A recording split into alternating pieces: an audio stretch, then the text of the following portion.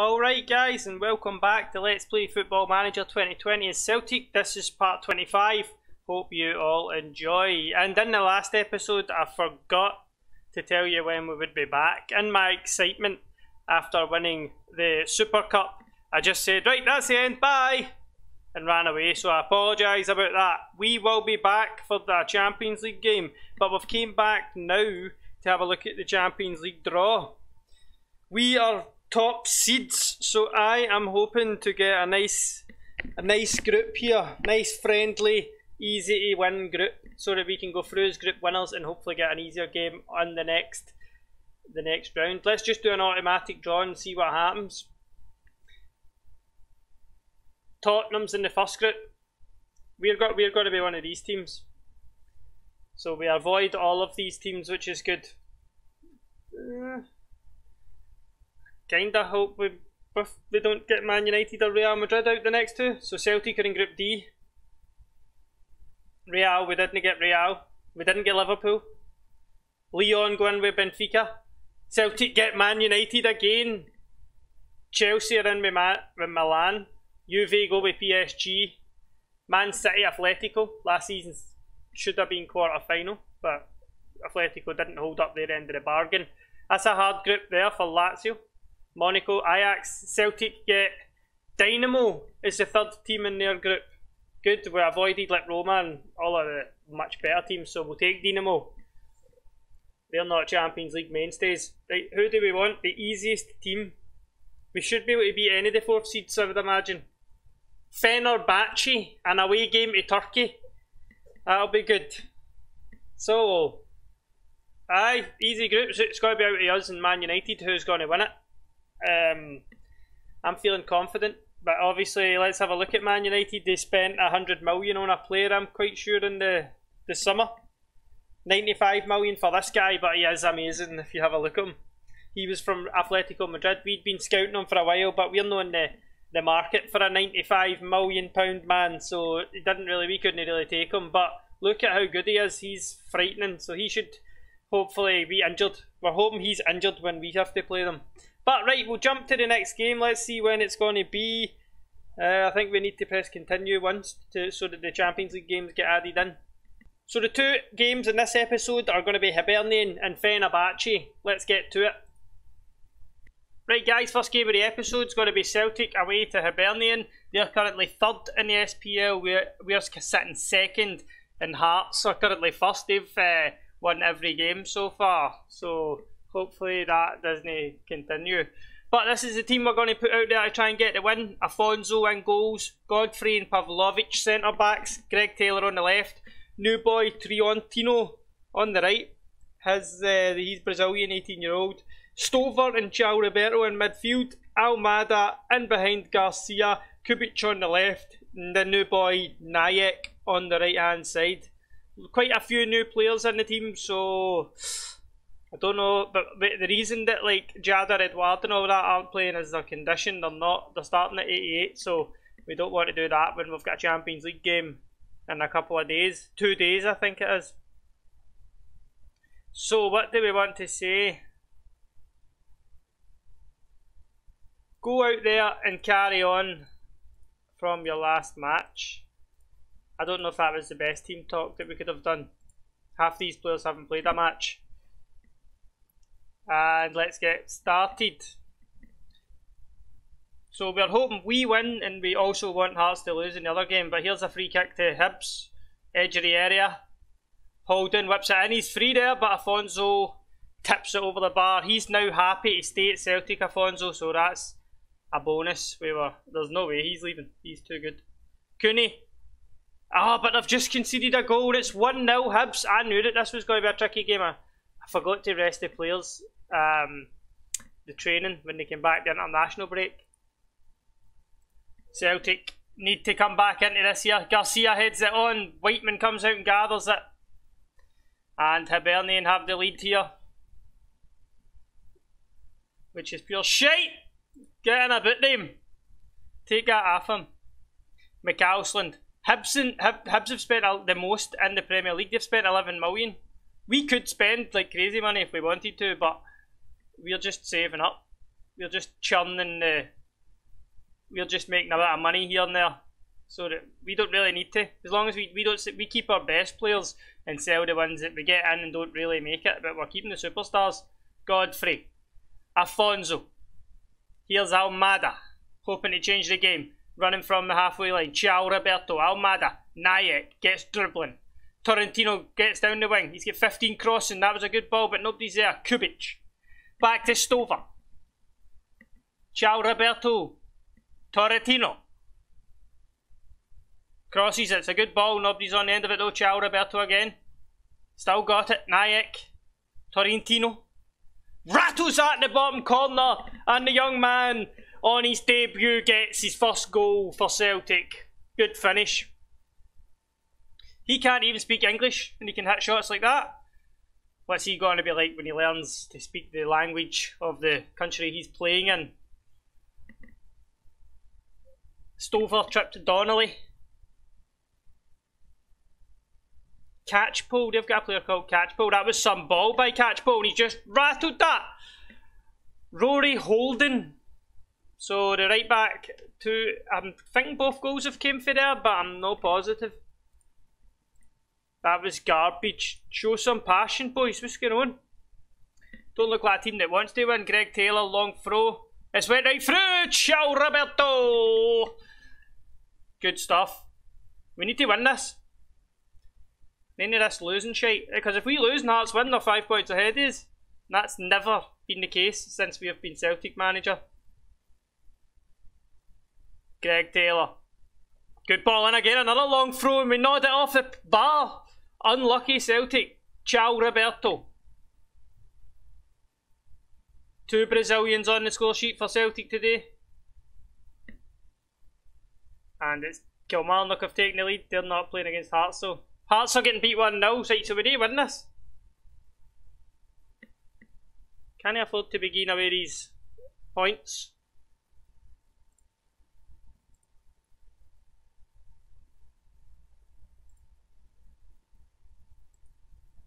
I'm not happy. We're not winning, so I'm not happy. It's pretty much the gist of it. Striker is coming off. Zvomnimir Musa is going to come on and try and get us a win. The young man, 19-year-old wonder kid, best striker at the team, and he's only played 6 games or something for us.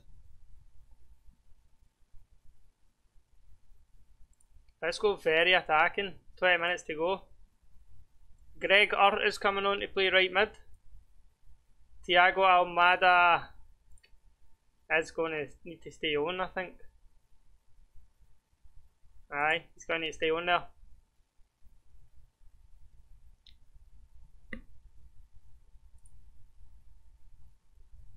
Demand more.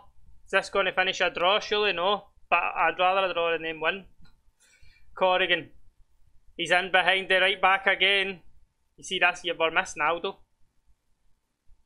Penalty, man! You're a fucking double!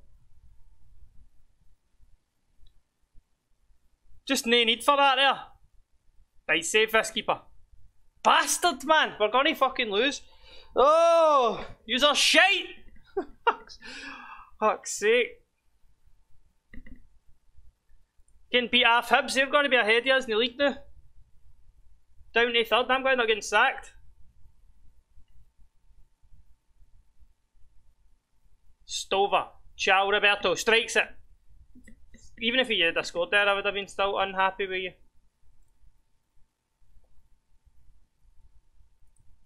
Passionate up, boys. 10 minutes to go. We need an equaliser. Please score a wonder goal here. You know you want to. You know you want... Ah, bad finish.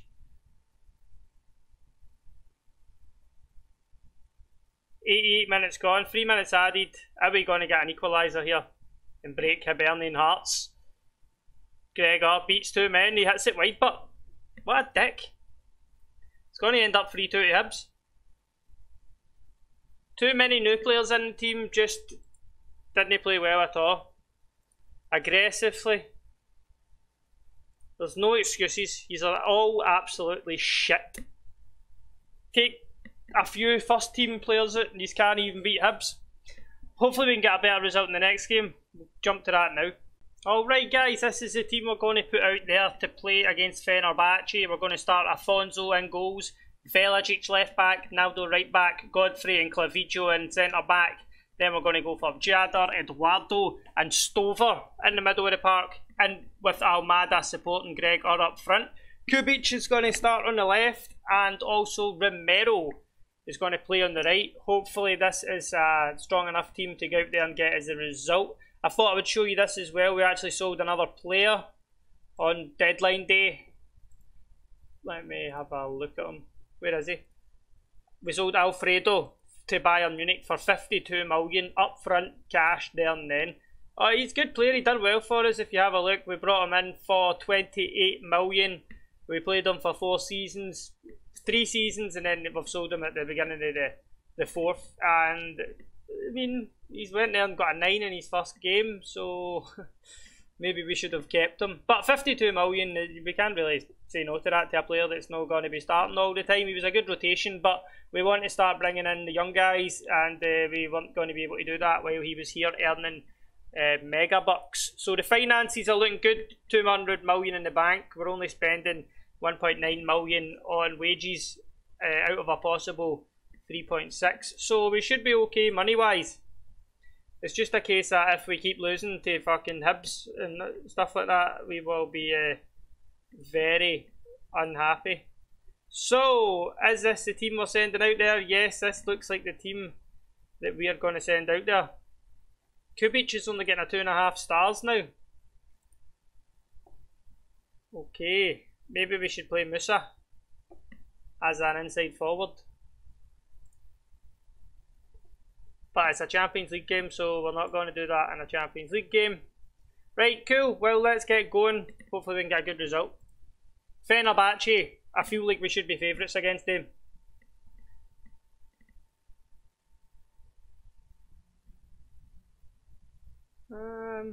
Don't really recognise any of these guys. I'm sure some of you do. This is their guy up front. He looks decent. 12 million, Spaniard. Sevilla are interested on him. Where they get him from? They bought him for 15 million off of Barcelona last year. Cool.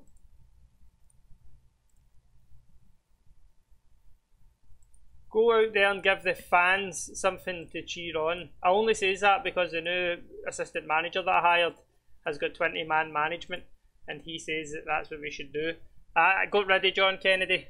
It's a shame, he's been here for years, part of the furniture, but he only had 13 in judging player potential and judging player ability, and I wanted to know for sure where he stood in terms of quality.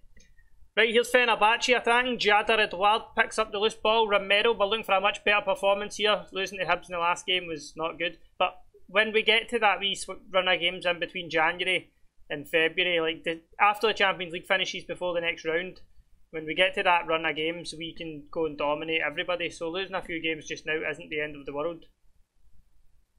Though the other team's squads aren't big enough to go on a big, massive winning run like we can. So I'm not too worried yet. But if we don't win the league, then, like, I retire. Can't have that. Naldo, long throw, Gregor nods it on. Romero didn't put it away. It's 2-0 Man United. Their new signing's got a goal. 5 minutes in there, winning 2-0. Muric kicks the ball out. Naldo picks it up. Plays it back to Afonso. Clavijo. Naldo. Clavijo. Romero. Stover. Finds Naldo. Here's Stover again. Lovely pass through to Romero. Romero, he's 1-on-1. He's hit the inside of the post, but there is Kubic to get his 3rd goal of the season. And it's Celtic 1, Fenerbahce now. Look at him. He's loving it. Right over to the Fenerbahce fans like that. Yes. You came all the way from Turkey to watch your team getting pumped. Hopefully. 74% of the possession in the first 20 minutes for Celtic. 5 shots, 1 on target is pretty alarming. 6 shots, 1 on target now. I wonder what that's all about. Here's Velajic. busting down that left hand side. Plays it inside to Stover. Romero. Here's Naldo. Good cross, there's Naldo, and Thiago Almada rattles it in the top corner to make it 2-0. And it looks like Celtic are going to get 3 points in the first game of this season's Champions League. Man United are winning 3-0. They've won every game in the Premier League this season as well, Man U, so they might end up winning this group and we could probably go through second. We'll see though. We're good too. So this looks like it's going to be total domination this game. I don't think they're very good at all. The Turkish league isn't loaded, so that kind of get a downgrade straight away.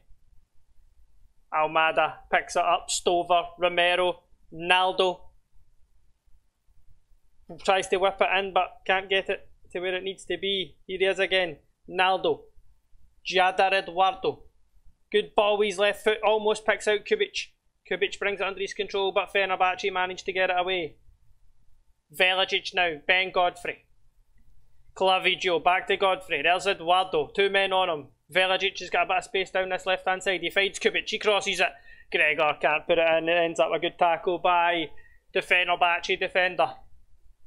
Here's Thiago Almada. Whips that corner back. Stick. Good header. But the goalie got a hand to it and Kubic is going to hit this corner. But ping-ponging around in the box there, but doesn't end up in the net. Almada with a free kick 50 yards out. Romero hits the inside of the post.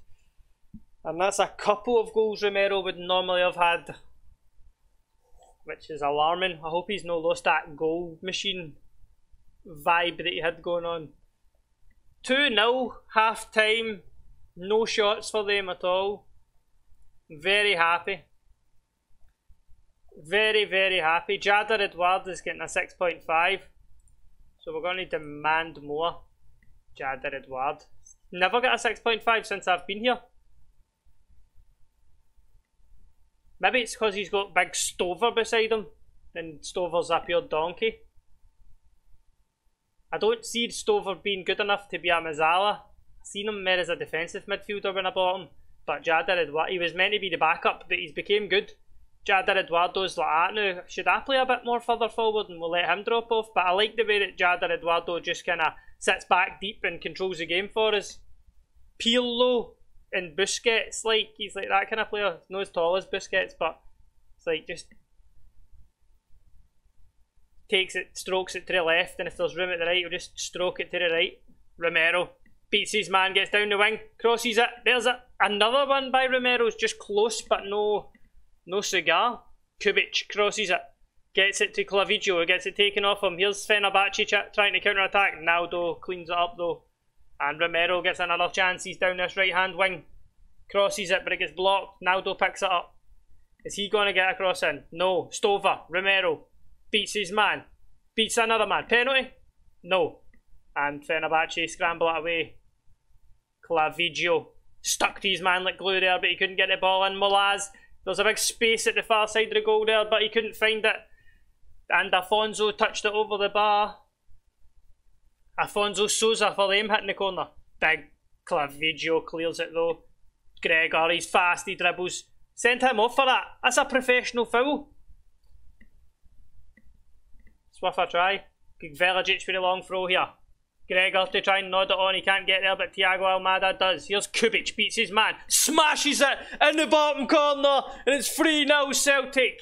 He's right over to the corner. And the crowd are loving it. Look at how much they're loving it. Then you see them loving it there. Look at this. Bump. Smack. You don't stop those. Right, let's make a couple of substitutions. Get Zvlobnimir Musa. And I want to leave Romero on. Who could be doing the rest? The right back.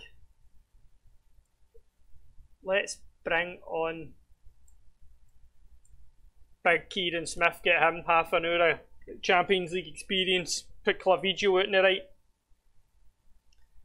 He's a 4-star right back anyway.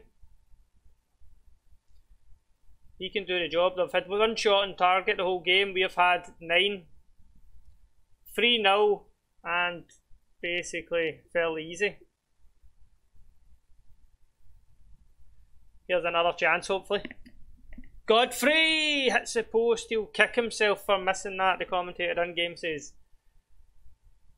Almada swerves it in, but there's nobody there. Here's Big Stover. Or Stuver. I don't know if that O means Stuver or no. Gorkan switches it. Nobody's there. And that's all that she wrote. That would end the game now. Yes, the end of the game. 3-0. Double from Joseph Kubic and a goal from Thiago Almada. Well done, boys. That was a good result. Excellent. Right, so let's have a look at when we'll be back. It'll be a Champions League game. And it will be... Right. We'll come back for Dynamo and Rangers in the league. Dynamo and Rangers. These three will play offline. So we'll see you in the next episode. I hope you enjoyed. Thanks very much for watching. And I'll see you next time.